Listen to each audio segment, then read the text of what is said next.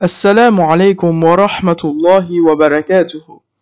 Imagine a time when the echoes of colonial rule vibrated through the Indian subcontinent, and the quest for education and progress faced formidable challenges. In the midst of this turbulent era emerged a visionary, a beacon of enlightenment, Sir Syed Ahmed Khan. His life was a testament of resilience, his work a symphony of educational reform, and his legacy left a mark on the tapestry of modern India. Join me as we unveil the captivating journey of this man. Sir Syed Ahmed Khan, born in the year 1817 and he died in the year 1898. He was born in the city of Delhi in India, which was the capital of the Mughal dynasty. His family had close ties to the Mughal sultans. For example, his maternal grandfather was the vizier of Akbar Shah II. Akbar Shah II and his father was the personal advisor to the sultan. However, the East Indian Company had replaced the traditional power system of the sultan, and the sultan had ended up just as a figurehead. He was raised in a wealthy family and learned about politics early on, and was educated according to Mughal tradition. He studied Persian, which was the language of politics, Arabic, which was the language in which Islamic debates were taking place, mathematics, medicine, and literature. He had also memorized the Holy Quran at a young age and was great at practicing sports.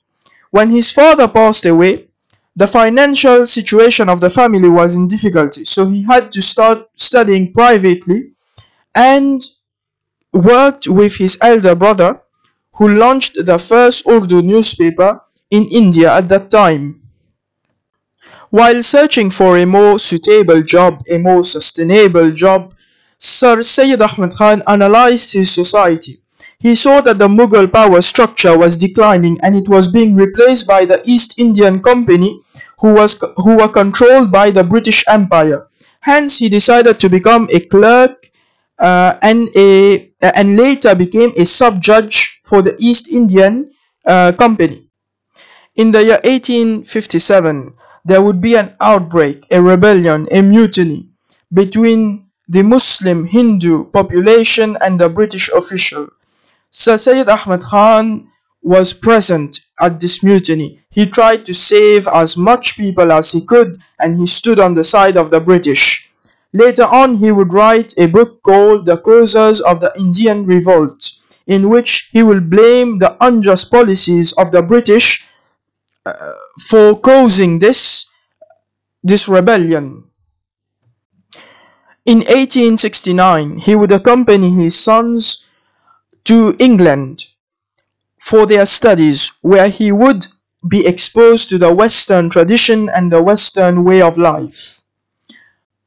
Sir Syed Ahmed Khan, at a very young age, was influenced by the Naqshbandi Tariqa, a Sufi order, a Sufi way of thinking, in which his father was initiated, and at a young age he too was initiated in the same tariqa, in the same Sufi order of the Naqshbandiyya, through the guidance of Shah Ghulam Ali.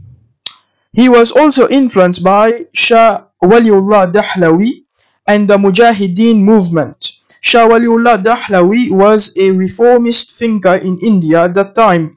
He called the people to reform the religion of Islam, to revive the religion of Islam, and to redo ijtihad of the Islamic sciences.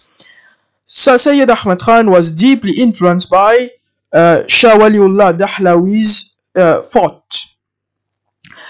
He was opposed to the Wahhabi and Ahl al-Hadith movement that would emerge later on from the Shah Waliullah movement. So Shah Waliullah wrote some books and had a thinking.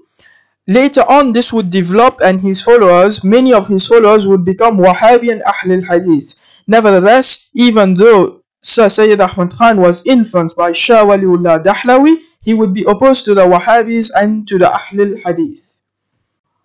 At the early age of 23, his writing career had already started.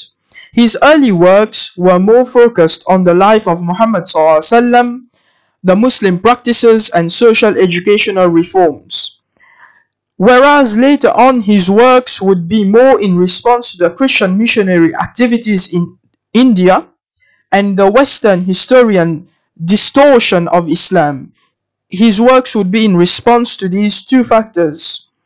Now let us dive deeply into his works. What did he write exactly? What were his books?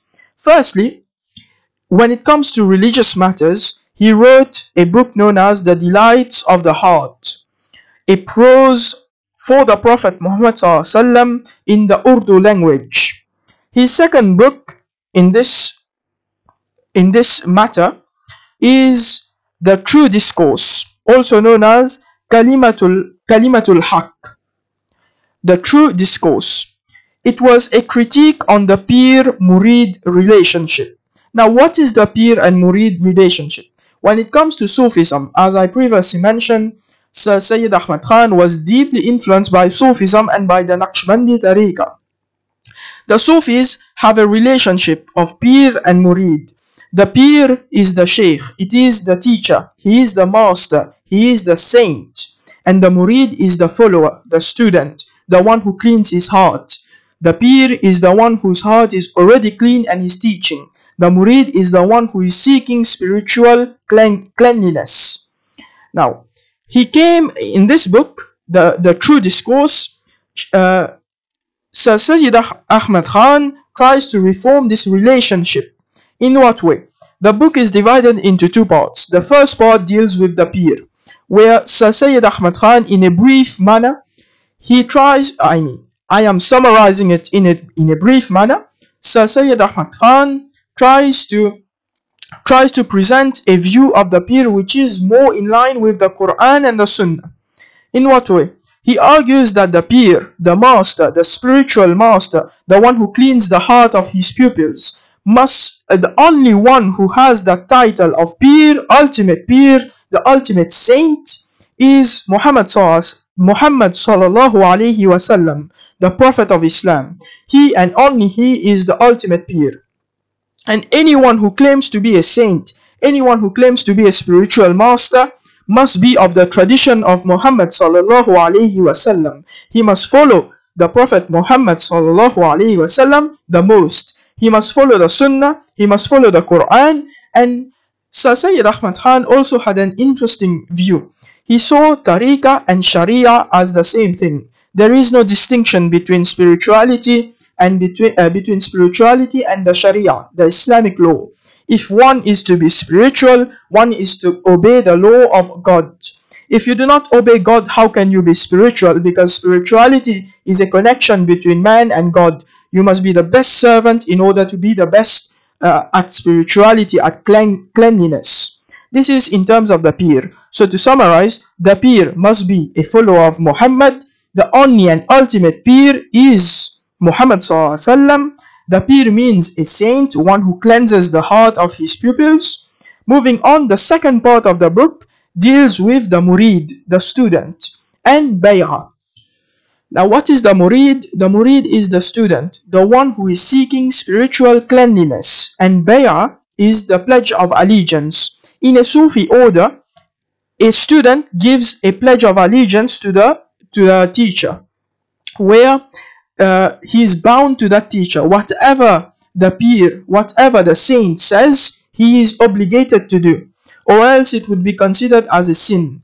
Now, Sir Syed Ahmed Khan did not like this concept of murid and bay'ah. He advocated for intellectual independence. He advocated for this independence of thought, which Islam championed. Islam champions the thinking, freeing of the mind. Islam champions freeing of the mind, liberation of intellectual thought. Hence, this concept of murid and bay'ah, pledge of allegiance, that if I don't follow everything that the peer says, I am a sinner. This is contrary to the principles of Islam according to the comprehension of Sir Syed Ahmed Khan. So he brings a reformation when it comes to the relationship between the master of spirituality and the student of spirituality and what bounds them together. This is what he exposes in the book, The True Discourse. Now moving on, he writes another book, The Sunnah and the Rejection of Innovation. This book is an interesting one. For Sir Syed Ahmed Khan, Sunnah means anything that was practiced by the Prophet. It may also include the three best generations, so the Prophet, the Sahaba, the Tabi'een, and the Tabi'een, those who follow the Tabi'een. The practices that were common during this free period of time is what Sir Syed Ahmed Khan considers as Sunnah.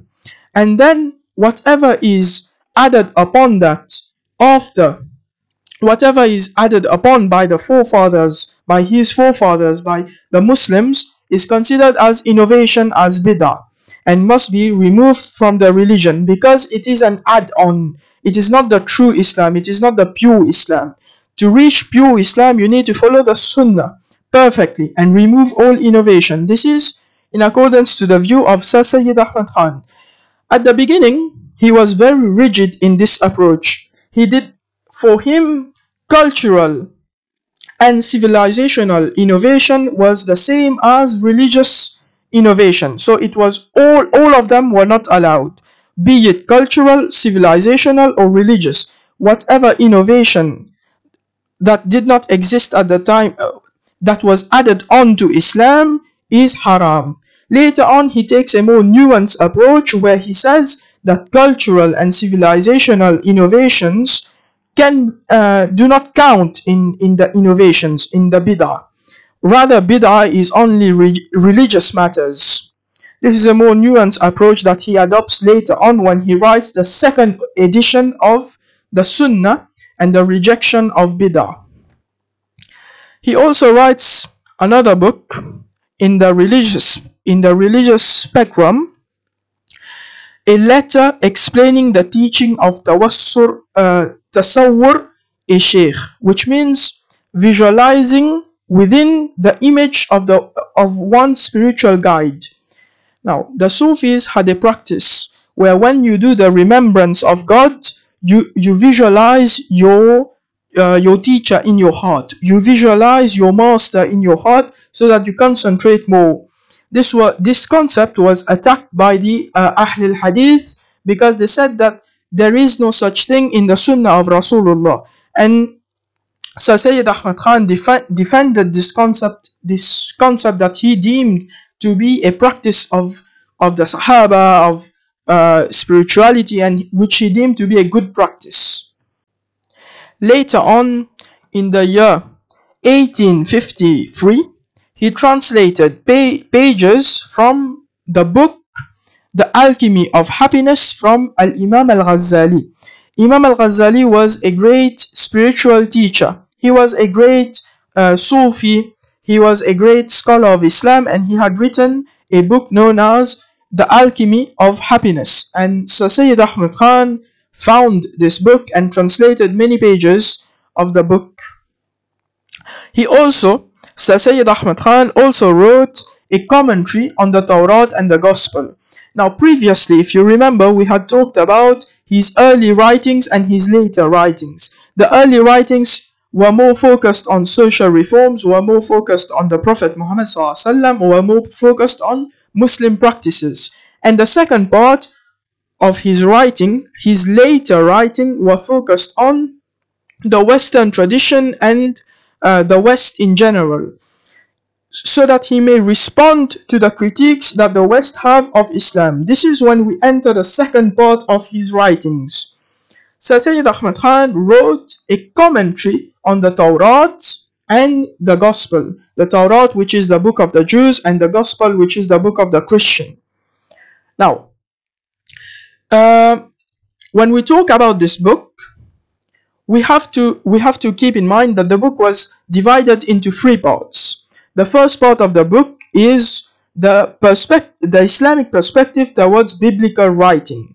So Sir Syed Ahmed Khan explains the Islamic perspective towards biblical writing. What does Islam say about the Bible, about the Torah, about the previous books? The second part of the book is a commentary on the book of Genesis from the Old Testament, and then the third part of the book is a commentary on the Gospel of Matthew. He wrote this book in order to present the Islamic narrative when it comes to the Bible, when it comes to the Torah, when it comes to the previous books. Sir Syed Ahmed Khan also wrote a famous essay entitled The Life of Muhammad. It was a response to the book of William Murr. I do not really know how to pronounce his name, but I know the first name is William, the second one is M-U-E-R. So, William wrote a book entitled The Life of Muhammad. As he was concerned, as Sir Syed Ahmed Khan was concerned about the portrayal of the West, that the West had of Muhammad, he wrote this book because he was firstly concerned about the perspective that the West had of Muhammad, and secondly, he was concerned of the effect that this vision that the West had would affect the later generations of Muslims. So to defend the Prophet Muhammad ﷺ, to present the Islamic narrative of Rasulullah ﷺ, he wrote this book, the essays on the life of Muhammad ﷺ. Now, his most famous work and his most controversial work would be Tafsir al-Quran, his commentary on the Quran, which would be a 7-volume book where he would comment on the Quran, he would explicate his vision, his beliefs of Islam. This would be a very controversial writing, and he would be highly criticized for his unorthodox views, which later we will expound on. Now, it is a 7-volume commentary of the Quran. He also wrote a detailed article called The Notes on the Principles of Commentary, where 15 principles on which he based his commentary on would be explicated. He also wrote several books on history, which was one of his favorite topics of interest. Now, in these books, he would explore the history of India, of Delhi, and the Mughal Empire. In this genre, his most famous book was called, and forgive the pronunciation, Asrar us-Sana'id, the remnant of the ancient heroes. The book was written in 4 parts. The first 3 parts were detailed of buildings, and the last part were the histories of inhabitants of the city of Delhi, such as the Sufis, the poets, the musicians, the artists, who would come and settle later on in Delhi. He recorded their lives and what they did, and so on and so forth. There were also beautiful illustrations of buildings in this book. He gained wider fame and recognition amongst the scholars of history and the scholars around the world for this book, through this book. And the book was also translated into French. Now, having explored his religious works, having explored his historical works, now we move on to the political works. The mutiny, as I previously mentioned, the mutiny of 1857 was one of the most impactful events of Sir Syed Ahmed Khan's life, and this would affect his political view, and this would affect his political writings. Sir Syed Ahmed Khan was in Bijnor, which was a city at the time where the revolt would take place. Now, in Bijnor, he was a chief assistant officer for the court, and the mutiny would take place. The Muslim and the Hindus would attack British officers. So, yeah, the British were attacked and a mutiny took place. Sir Syed Ahmed Khan was present. He saw the whole thing. He lost members, he lost friends, he lost people he knew, and he took a strong stance with the British against his people. But later on, he would write of the causes that caused this mutiny. His first book on these political matters would be The History of the Bijnor Rebellion. This was his first book, where he would record the facts that took place during this event. Furthermore, further on, he wrote The Causes of the Indian Revolts, where he explained that the cause for this mutiny was not the resentment of the Muslim elites who lost power. This was the interpretation of the British Empire. They thought that the Muslim elites were resentful because they had lost power. But this was not the case. Rather, Sir Syed Ahmed Khan presented another narrative, a more powerful narrative, where he blamed the British for their lack of understanding when it came to Indian culture and their unjust policies against the Indian population. He blamed the British for the mutiny, and he wrote extensively on their unjust policies and what they should do, how they should reform themselves first, so that this would never happen again. Another book which he wrote would be against a man known as William Wilson Hunter, a Scottish historian who published The Indian Muslim, Are They Bound in Conscience to Rebel Against the Queen? This was an article published by William Wilson Hunter, where he linked the Wahhabi Muslim movement to the rebellion and argued that the Muslims were dangerous to the British Empire. This argument was one-sided and was seen as one-sided by the Muslim population of India. This led to a negative view of the Muslim in British India, to which Sir Syed Ahmed Khan rose with pride and wrote his review on Hunter's Indian Muslims. On this article that Hunter wrote, Sir Syed Ahmed Khan wrote a review where he would defend the Muslim and refute Hunter's argument. This would preserve the Muslim. This would bring pride to the Muslim of India. Now, we have finished a complete analysis of his work and of his writings. Having expounded upon his writings, we see that Sir Syed Ahmed Khan was a very active writer. He dealt with the problem of his times. He was concerned about the Muslims of his time, and this is the attitude that Muslims nowadays must have. We must not be a dead society. We must not be a dead community. We must react. We must be proactive. We must write. We must publish. We must be in tune with what is happening around us. This was what Sir Syed Ahmed Khan was doing, and this was what made him such a great personality. Now, moving on to the educational contribution of Sir Syed Ahmed Khan, we must know something very important. He had a passion for education, and most importantly, he had a passion for educational reforms. Having gone through the traditional Islamic education while pursuing studies in European jurisprudence, he knew the advantages of Western-style education, and he was opposed to the dogmas of the Muslims at that time, because the Muslim dogma was that we need to preserve ourselves. The British are evil. The British are the devil. If we copy them, we are going to fail.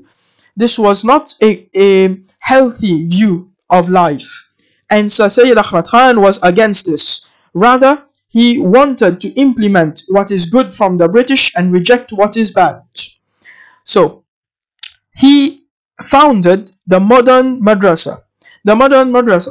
The madrasa system was a traditional system where students were taught the Arabic language, the memorization of the Quran, the memorization of the Hadith, and several Islamic sciences. Sir Syed Ahmed Khan created the modern madrasa, where he would teach Islamic studies as well as modern sciences such as biology, physics, and chemistry. All types of modern sciences were taught. At the same time, Islamic studies were being taught. This was a revolutionary concept. Later on, he would create the Scientific Society. The Scientific Society is a very interesting thing that Sir Syed Ahmed Khan came with. They held annual conferences, distributed funds for educational purposes.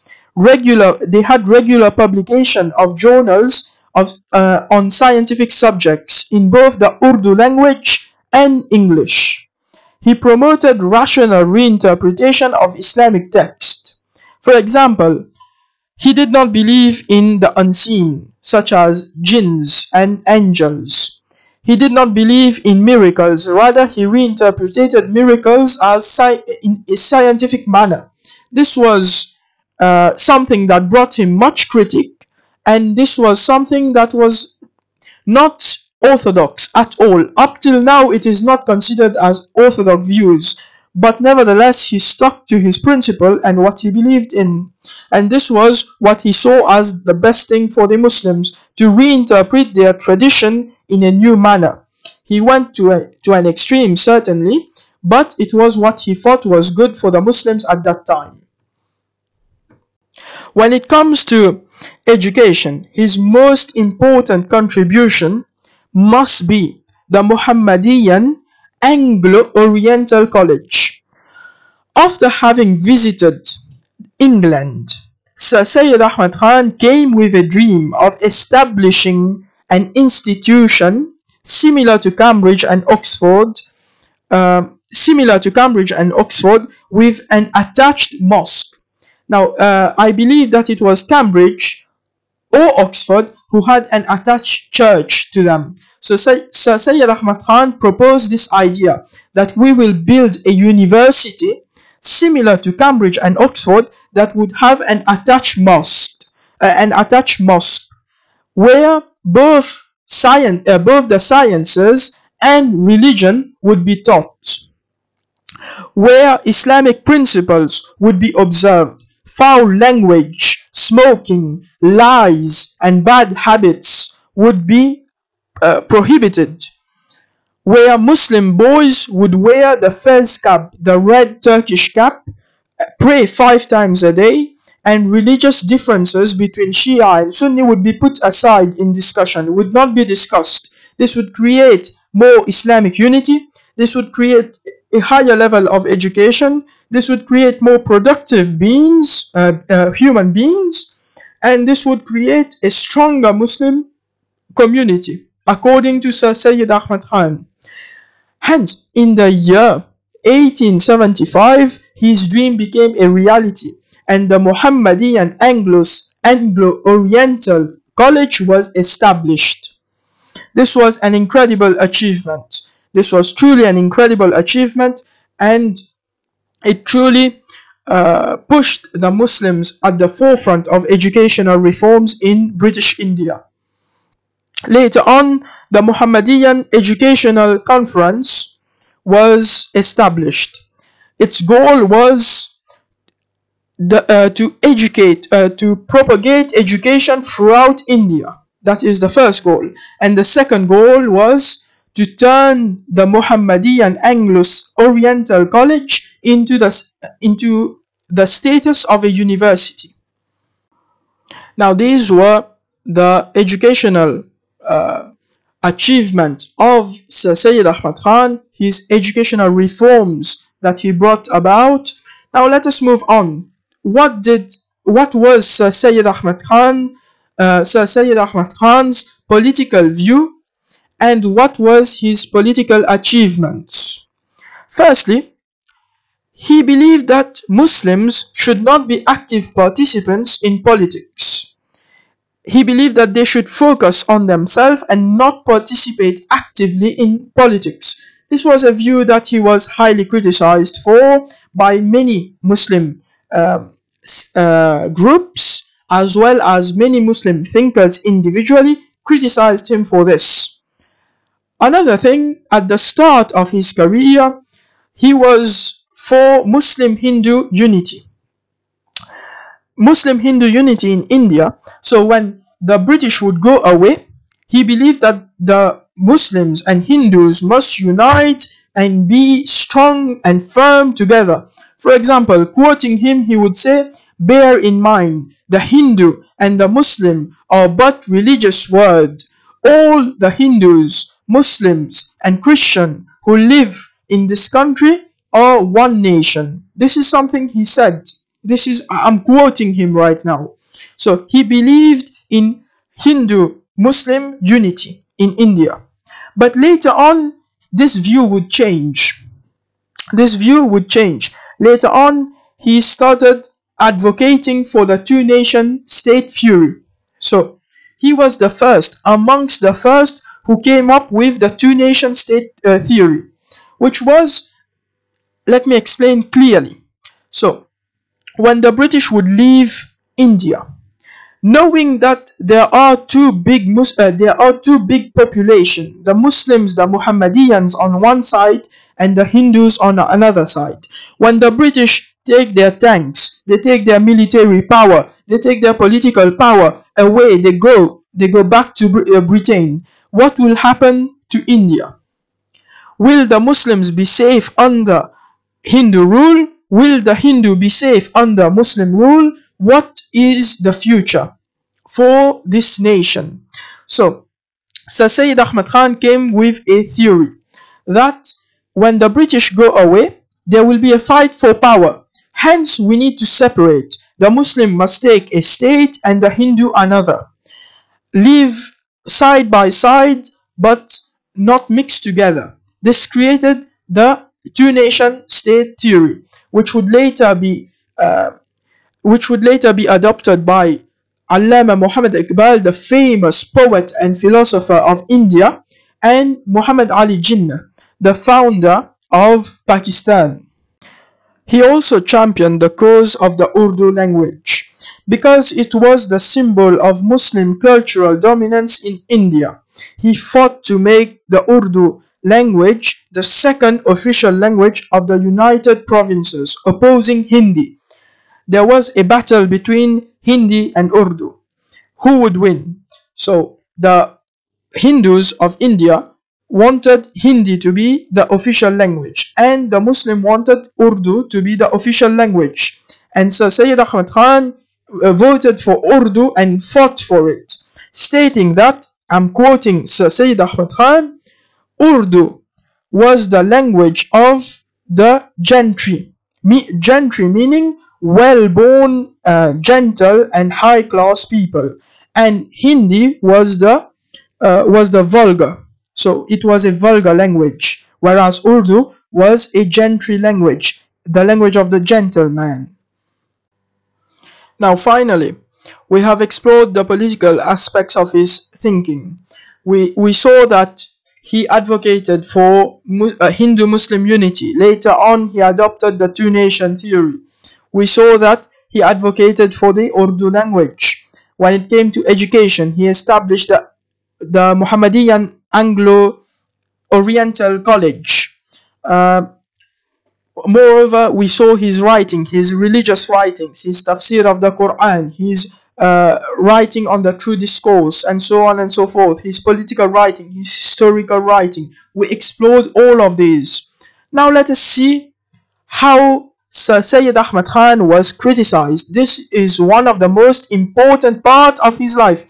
He is one of the most criticized figure. He is one of the most controversial figure. Even though he defended the Muslims against the Westerners, the British, against the Hindus, he established educational centers, he wrote books in defense of Islam. Even though he did all of that, he was highly criticized. Some considered him outside the fold of Islam. Some considered him as a non-believer when it came to Islamic beliefs. Why is that? Well, simply because of his unorthodox views that we are going to explore right now. When it comes to the criticisms, he was criticized firstly for the establishment of the Anglo-Oriental College, as it was seen as an unorthodox idea, and like Sir Syed Ahmed Khan was copying, it was seen as Sir Syed Ahmed Khan copying the West. Now, the traditional Islamic thinkers, the Orthodox Islam at that time did not agree with the establishment of Anglo-Oriental College, the Anglo-Oriental College, the Muhammadian Anglo-Oriental College. This was not accepted by many Muslims because it was seen as an innovation, something new, something bizarre. What is he doing? So he was criticized for this, and it was said that Sir Syed Ahmad Khan was copying the Westerners. Another thing he was criticized for was being Neo-Mu'tazila. Now, the Mu'tazila in the Islamic doctrine are seen as a group, a deviant group of the Muslims. So the Muslims have different groups, the Sunni, Shia, and so on. The Mu'tazila is part of it. They are known as the rationalists, the extremist rationalists. And Sir Syed Ahmed Khan adopted many of their views, hence he was seen as a Neo-Mu'tazila. A Neo-Mu'tazila meaning he is a little bit deviant in those ways. He was also criticized by the great figure Jamaluddin al-Afghani, a reformer of that century. He was criticized by Jamaluddin al-Afghani for siding with the British during the 1857 revolt, the mutiny that took place. He sided with the British, do you remember?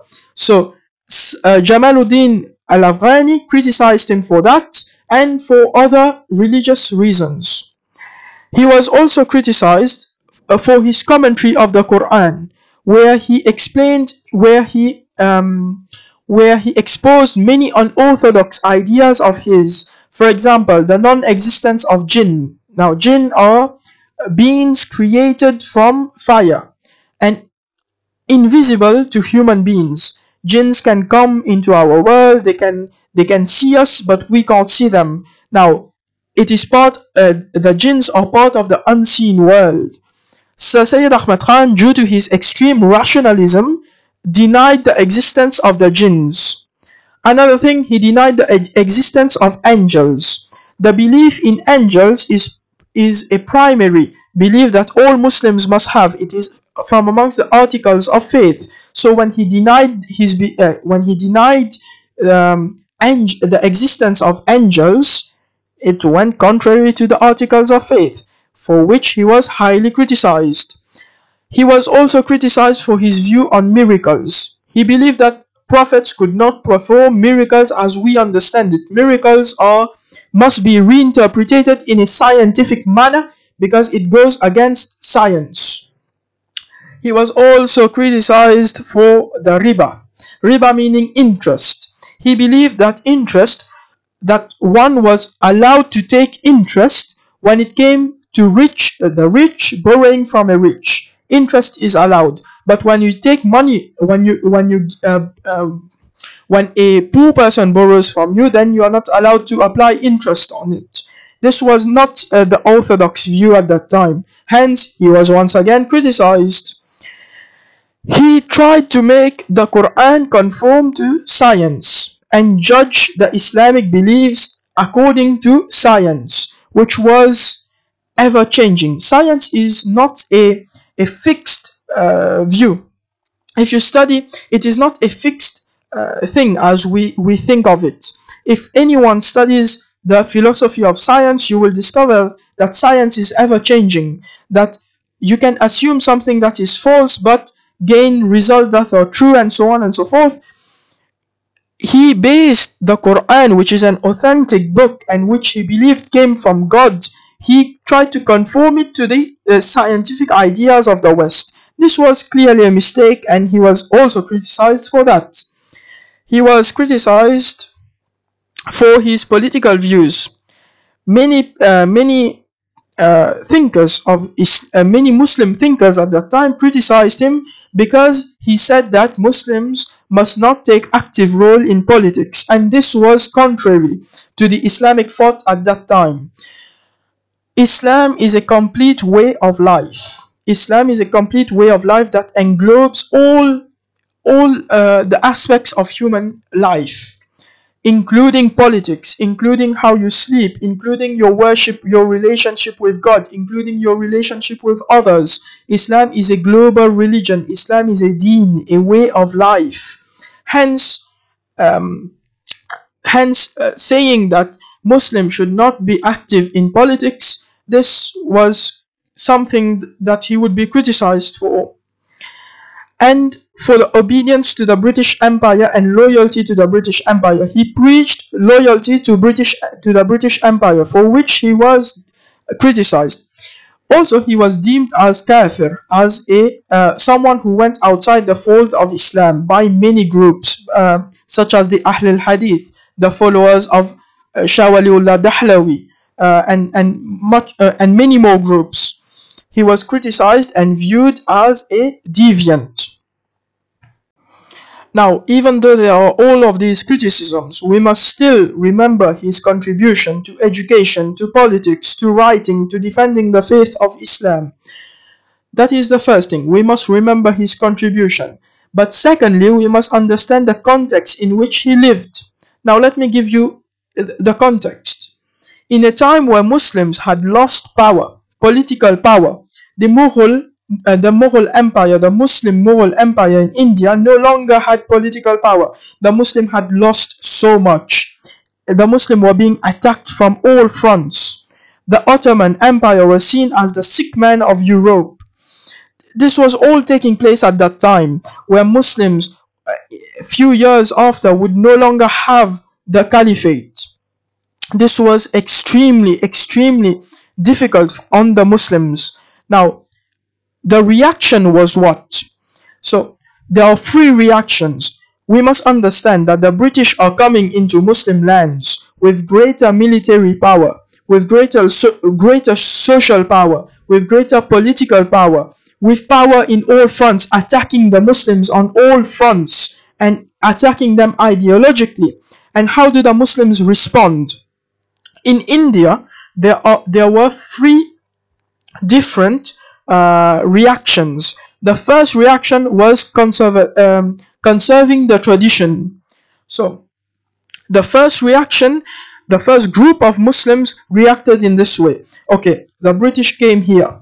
They are bringing new ideas. They are bringing new ways of life. They are bringing new educational systems, and so on and so forth. We are losing our ancestry. We are losing our heritage. We are losing our tradition, and we must preserve them. So they decided to preserve their tradition. They decided to preserve their customs. This was the reaction of the Tablighi Jamaat and the Deobandi movement.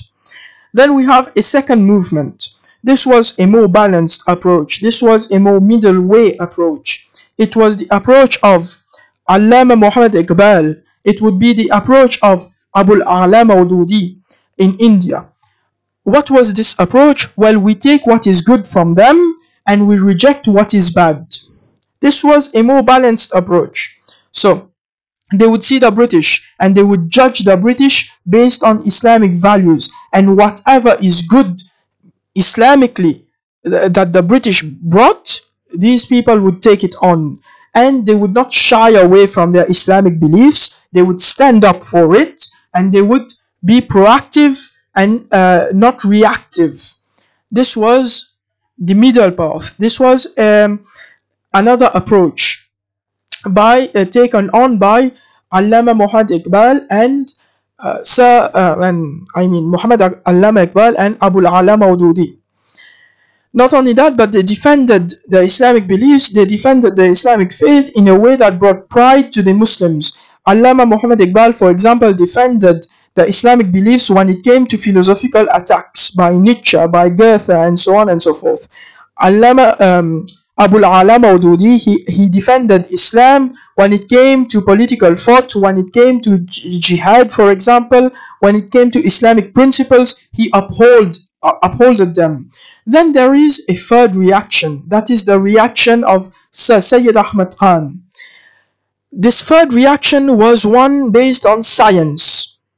Okay, they said, okay, the British are stronger than us militarily, intellectually, physically, politically, and so on and so forth. What do we do now? Their approach was, well, we have to do what they did in order to reach their level. So they started to judge Islam based on science, based on what the British brought. This was a reactive approach and not a very good one, but nevertheless it was something that they thought at that time. This was a framework. This was three different reactions to the British Empire in India. So firstly, we have the conservatives. Secondly, we have the middle approach. And thirdly, we have the scientists, the scientific approach, we might say. It's not a good term, but it's the best I have right now. Now, moving on, what is the legacy that Sir Syed Ahmed Khan left? And this is the last part. Firstly, he left the two-nation theory, which would lead to the formation of Pakistan, which would lead to the which would lead to influencing Allama Muhammad Iqbal and Muhammad Ali Jinnah.